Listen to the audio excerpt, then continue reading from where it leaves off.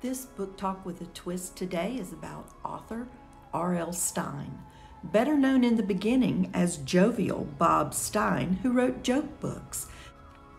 He told a reporter once, "I never wanted to be scary, I just wanted to be funny."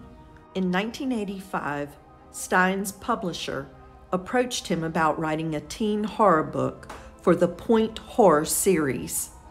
They even gave him the title, Blind Date.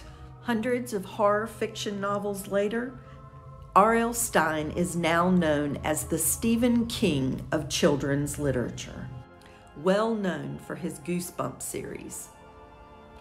Rotten School, Mostly Ghostly, and The Nightmare Room for juvenile readers, and the ever-popular Fear Street series for teens.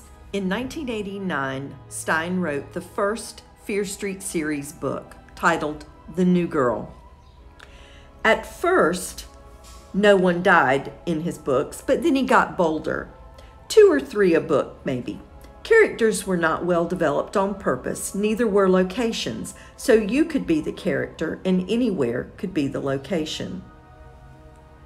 His most well-known book, The Best Friend, did not have a happy ending, and he got lots of unhappy mail over that one.